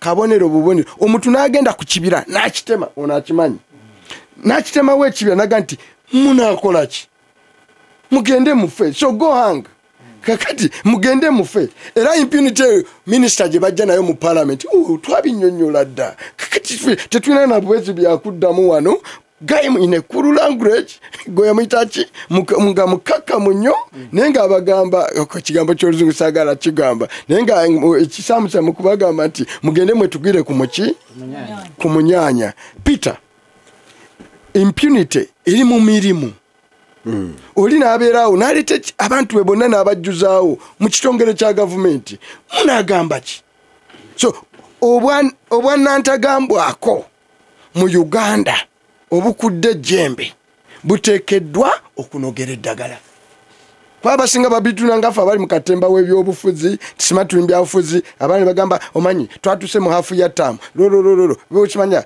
ebisonga New Vision byenda byedde eyogerako Aisha abaddeko nga tuziika abaana be basse tubaddewo gwe obizanyisa lumu nali njogera ne Bobby Wine ngakati school fees zituuse olaba ngo olutano ngayina abantu bayina okuwa school fees bamulekwa Luis Lubongo yawamulabirira ku kifaananyi ngayina okugenda ne ku open day oya mutabani wani wa Oliver Rutaya abeerewo but you secretary general of a political party time eyo jetago kola ebiki ebirala make you busy so end game ebirala story tuzogedde zenabawa neki wawe tulaga nawe wetuva. It is a question okubeera negituyita resilience and staying power. Bintu bibiri byokka mwina resilience ne staying power. Two, public must keep vigilance ku eye kwa bannabyabufuzi nti betutukaano nga tustakinze toyinaawo room nobwebeera mu position ogenda kukolera nsobi era teriwo compromise gyogenda kutuukamu ogambe bino okujjako ng'eyo egendereddwamu teri gwogenda kwogera naye mu byabufuzi oba mu parliament oba namuki agambe ne bonoogera ne muwanga ku kino teri alina busobozi to deliver it ng'ali mu byaffe. Buli akulembedde you are just okola ki you are just there to do exactly cause kyeyetaaga. Tewaliwo ne maneuverability nti ogenda bino bagamba tu bino bagamba nti kakati bakada banaabagula lumu eyo sinene nnyo omulundi guno sinene nnyo omulundi guno and I know why sijja kinyonyola wano manyiwo omulundi guno n'olwekyo nze siina bino byabalwamushana bano balowooza nti mu byobufuzi bino twabyegattamu kwesimbawo. Peter nze yakufaanako n'ababiri mu game eno abamu ebyo ebyokwesimbawo simanye tuli ba honorable si byebikulu ebikulu bino tubikiririzaamu bye tulwanako era tusobola bitujjako kati finally ndoza twasobodde okuzza cause ya Uganda exactly wetekeddwa okubeera era mwabalowooza nti tuli mu bino simanya byaki myaka 7 simanya biki tujja ku giving up dayo tusome bulungi omanye nti tugenda wa tuvaawa tujja kugusolta n'olwekyo nze njagala kugamba batuuliriza ne bakulembeze bannange nti the moment of truth eriwo kati ezo ogenda kuyimirira n'abantu otambule n'ekkubo lyabwe mpaka lw'obaggusa b'ovaako ku layini ovaako. Okumanya tekyebeereka kubeera ku luyi lw'abantu terina member wa parliament wa NRM ayinza kugamba nti mukola buki mukola bubi okujjako gamba abe waffe nga temubalwaniridde n'abeeri mubalwanirire tekyebeereka. Olaba nawe ku lunaku lwe twasooka kireeta bukodyo bwali bungi bagezaako kiwa usual we beeriti ba wano okukiga let us troublize it. Atepu najiraba ku parliament nga bayogedde with the key people bajeyo n'aka kagamba ensonga eno mugifule ya central region. No, look at the humiliation kibayisizaamu abantu beekaseese nti olwaleero president abagamba manyi tukolegana wamu tulwanyise obuyekera. Of course they have a king bajja kujja ba celebrating negolowooza nti biri babyerabidde. Peter abantu ababanja abemukula abeteso teryakulimba nti okuba wa flaga n'akadenge kaki kadenge bayitamu nti beerabidde abantu babwe bemwayokeza mu bigumba era kadenge ku mabukedde yatetuuka soroti no wherever nze sinagogera ku kadenge yebuke lwaki ondeetera ebizibu sinayogera kadenge yebukedya so because one the Democratic Party Dr. Kawanga simwogerere yalaga nnyo UPC human rights engeri gyali engeri UPC gyali etemula abantu but okulaga kyali tekimala okujjawo obote kiwala wabeerawo ate NRA ne organizing the armed resistance kyembadde nkutegeeza kiri nti bw'okyogera emirundi 50 ku furo emirundi 10 you reach saturation point. Yes, mpozi mu script kino okubaawo when it's understood population bwenamala because population lives with it. Abantu emukono bamanyi nnyo okutemulwa okwo okusinga gwakyogerako ababadde baziika bazebula baani n'abalala but question isn't how do you move from there. Yes, kati waliwo attempt ate narrative era ffe gye tutakkiriziganyaamu abaga nti bw'obikola bino ogenda kuba oyambako kubagala okukola armed rebellion. No. Yes, reading your script is like Democratic Party bwe yakola Museveni yo yagenda n'olwekyo mwabakola bino, and I've seen it wano mu mawulire mu Nabbanja, mwabakola bino indirect muyina inside job egenda okujamba simwe ne other actors. N'olwekyo we concept hiyo sinze nanyinyo n'olwekyo omushana agiteekako no wekiri I said statement ya Museveni egamba temuli omu nabali naye mwenna muli kimu, temuli omu n'abatujju naye mwenna muli ki esanga ekitufuula ekimu kulwanyisa muntu omu na kulwanyisa kozi emu. Style yenwana njawufu. Manyoli bw'aba ategeka kwanukula akutegekera atya. Ne narrative eri wakati. Even parliament can close it. Yes. You see, mu rutalo luno lw'okulwanira democratic rutalo luno lw'okulwanira democratic speech ne institution ezitekawo pretense must also be prostituted. If parliament eriwonga ekizimbe simanya gye twambala esaati ne tugenda tugira ettaayi olweggulo ne twogera ku nsonga z'abantu naye nga tulinga ente esula ku kiguma zange ente esula ku kyoto, then that parliament must be defined nti abantu bagitegeere nti ekyo kyemwogerako tekijja bataasa. Ngabula wakati abantu bagambe sawa zino nti ekyekooti ogendayo ne tuloopa bino ne tukola biki tebijja kututaasa n'olwekyo biki bye tusaanidde okukola. Saagala wandamayininga ekya Aisha kyagambye nti step by step bebe abantu bokka basobola kulemererwa senga batawanika along the way ne mutawanika mga bituliko si bituufu era baali bano balowooza nti gemu egenda kuggwa luli mu bujinga bwabwe nga balowooza omanyi bano bagaayi nga batusoma nga Siraaje bwatusoma tomanyi olwaleero bagenda kudda bagaanirewo gemu kwolwo tubakube tubatwale mu gundi egwe. And we know there were people who had been premised to come to a meeting and speak exactly that.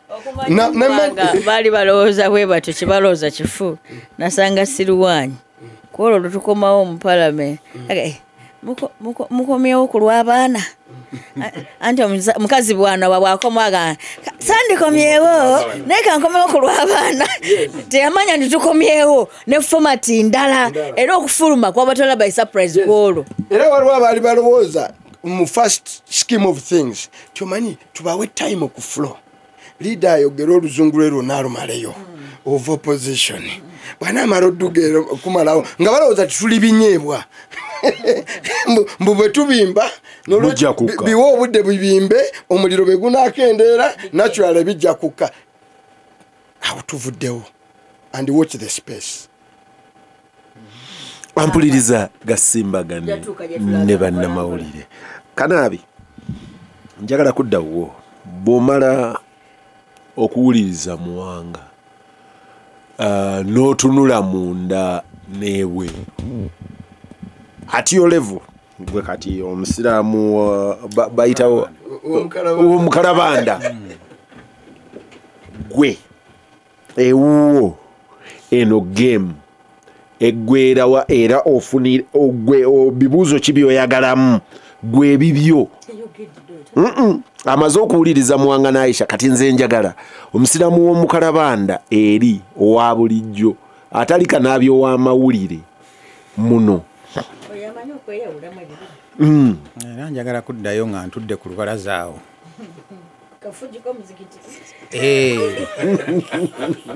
era kutuulawo nnyo ng'omaze okusaala aswiri awo n'otunuulira ensi bw'etambula. Ekibuuzo kyange ekinene bamuwanga amaliriza n'ekigambo ekigamba watch the space. Mututunuulire. Ekibuuzo kyange kayogerwa ku National Theatre sirafuse mwogerere ya drama kyotegeeza no yali serious yali endi ya gundi gye nabagambyeko ya Dr. Kiyingi ng'agamba who pulled the trigger nga mwekye bagenda kulaga kaani yatta Kiyingi yasibirira ku leero ekireka nga bamukubira n'aliko unconscious watch the space mutunuulire oba mututunuulire nze bwe mba nannamyawo ku lubalaza lwange kitegeeza amaaso ku lutimbe ekyo kyennyini yes anti kyengamba ng'olutimbe sirugjeeko maaso ng'ogjeeko ne pokopoko wano waabala omushana abagezaako okutekuba eyo yo kampeyini ebaddengawo bulijjo nti buli lwojja n'ensonga fe abamu tuli ba victim baayo Siraje twabeeranga naye mu Shariat bwe mwayogeranga ensonga nga bakuteeka eri tebatunuulira by'owandiise wabula bo balina bwe baagala bakuteeke bakole effujjo lyabwe n'okuggyako abantu era eyo kampeyini lw'omushana gy'oliko simpya eyeebeerawo ndowooza ne mubalina n'obayina nalaba profesa we Makerero ne yalekulira mugiyita Department of Datatrix DDT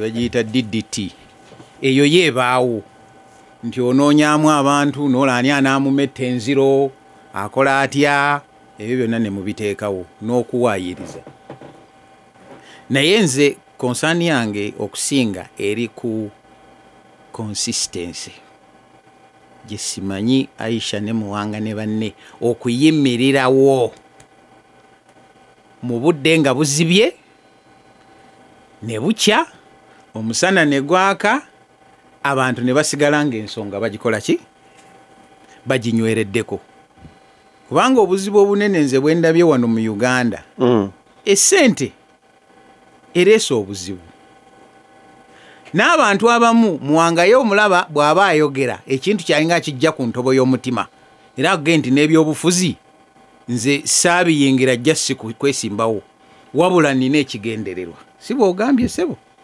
naye oba muli basatu oba 10 gurupu gy'oli nayo kubanga nze awanza tugende ogenda okugira bw'oti emabega ng'abantu nga 6 tokyabalabako n'abalala nga excuses zize okulemerako ku nsonga bameka abanaanywera ku nsonga n'abantu ekirungi ffe ababeera eno ku mikalabanda ensonga eyaffe tugiremerako gwe woogenda ffe tusigalawo era otusanga nemu ababeera ku mukalabanda abeggulu baakyuka abaaluwa baakyuka abeerango baakyuka abaliwa gendayo oyinza okuba obyogerera wano obyogera tekibeera biza mukula owa genda egindi eri apa baavaayo genda ekasese kabaka yazzeeyo nebakuba enduulu naye njagala agenda oyogere n'omukalabanda wayo afaanana nga nze otuliddemu ddala ng'ali ku mukalabanda omukyalo omu yaŋŋamba nali mubuuza nanga munne omunene aba munene naye tekitegeeza nti bw'oba omunene nsirika ng'onninyeeko naye ensonga yange eba tevuddeewo oba myaka 10 oba 5 naye ekibuzo kyange kiri ku consistency gurupu eyeeyo okunywera nga nti ye enkuba etonye tujja kusigalawo katono nnyo Haruna kankuyambeko awo okutyako okwo ab'emikalabanda be basooka okusalira amagezi naga nti buli agenda n'atuvaamu tulina essaawa ye ne babasinsimula obuggo ne babuwulira kyekitutuusiza ku palamenti level gye kutugambye nti n'atali yaffe waffe yayisanga ategeera ensonga yaffe bwe basitukanga bagamba no one condones torture ffena tetuwagira kukuba bantu tetwagala babuza abantu nolwekyo teri asobola kuvaayo naye nganga mbutereevu nti awagira gavumenti byebadde ekola so abo bootya ndi bana bakuba empiso consistency ey'okubula resilience negwa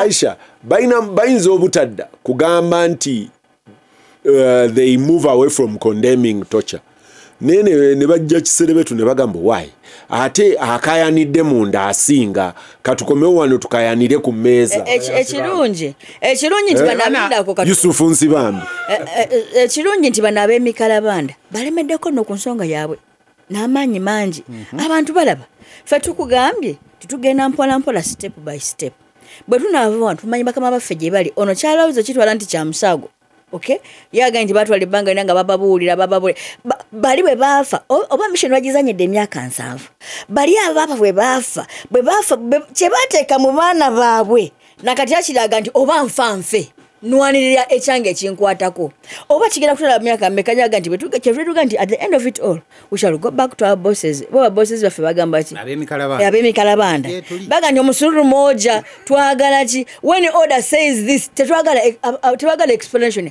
abaffe twagala kumanya simanyi because simanyi why Gasimbagane tukwala direction ki no question omukalabanda ekirungi kana bitulina kubanga tufulumye kituufu bw'abanga ne bagaba mawulire kasita akulaba ng'ovudde ku nnyayo ng'essente zaazizaayo owooza wange sente mawulire tegakyatunda